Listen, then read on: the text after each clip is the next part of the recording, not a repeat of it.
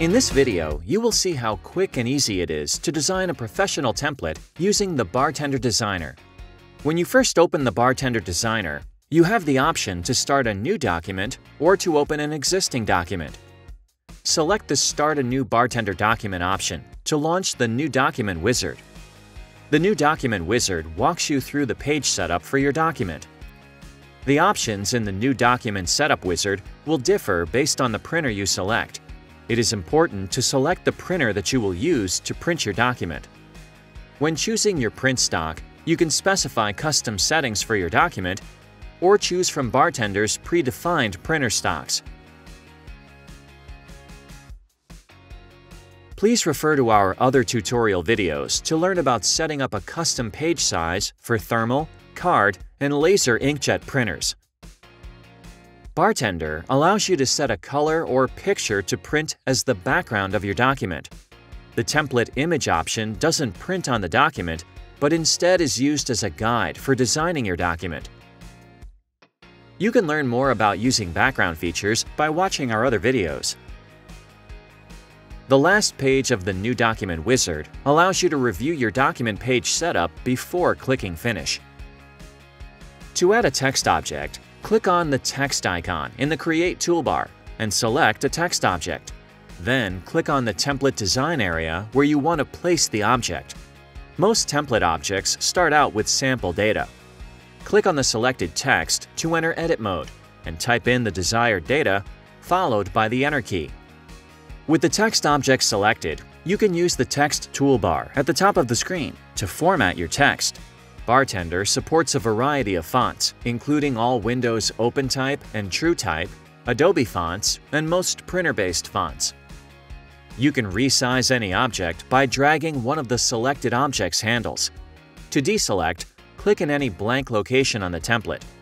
Let's organize the design by drawing dividing lines for the template. Select the Line tool by clicking on the line icon in the Object toolbar. Place the Line tool where you want the line to start. Click and hold to draw the line and release where you want the line to end.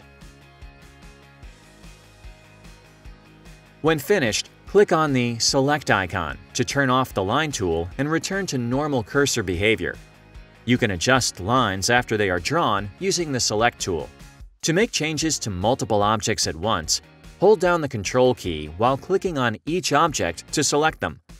We can use the Line and Shape toolbar to adjust the line thickness. Now, let's make a barcode.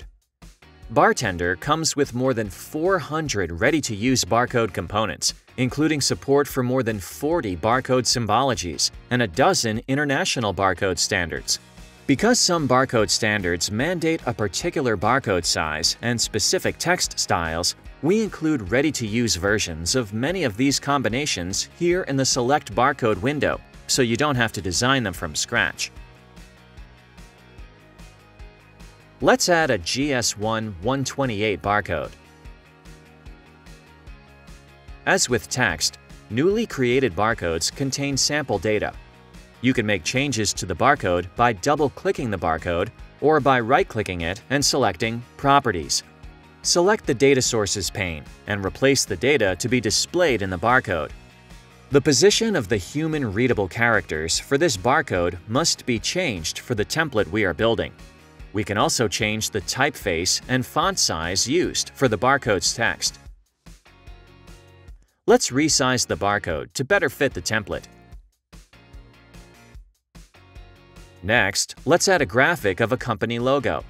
Click on the picture icon in the Create toolbar to begin the graphic import. Graphics can be linked from an external graphic file or database. For now, let's simply embed a graphic inside the template. BarTender supports a variety of graphic types. Choose your graphic and then click in the template where you would like the graphic placed. Now let's add another barcode. Your recently used barcodes are displayed in the drop-down menu, so they can be quickly selected again. However, because we want to create a different barcode this time, select the More Barcodes option. You can place a two-dimensional barcode, such as a data matrix, just as easily as a one-dimensional barcode. Since we want to change more than just the default embedded data, let's open up the barcode properties. Different options are available to be customized for each type of barcode. Barcode width can be changed directly with the mouse or by modifying the appropriate property. Some two-dimensional barcodes only allow you to change the height indirectly by altering the X dimension or the quantity of data.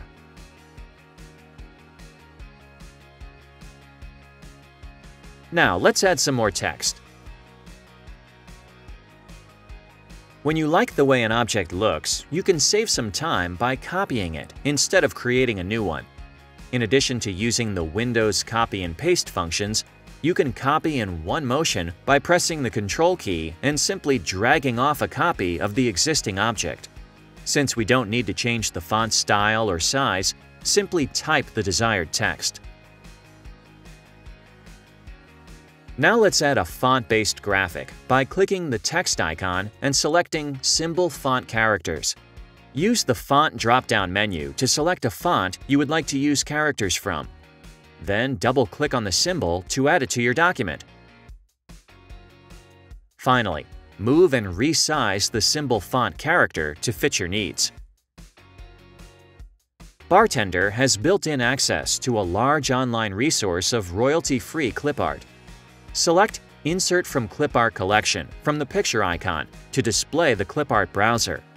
Type a word or phrase describing the image you are looking for into the search field, followed by the Enter key. To import one of the graphics into your template, double-click on the image. Then click in the template where you would like to place the image and resize it if necessary. You can create complex shapes in BarTender by clicking the Shape icon on the toolbar.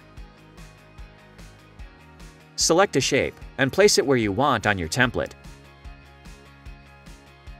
The fill and border colors of almost all shape objects can be changed by using the Line and Shape toolbar or in the Object Properties.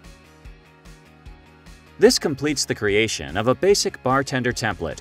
For more information, check out our other resources at support.seagullscientific.com. Thank you for watching.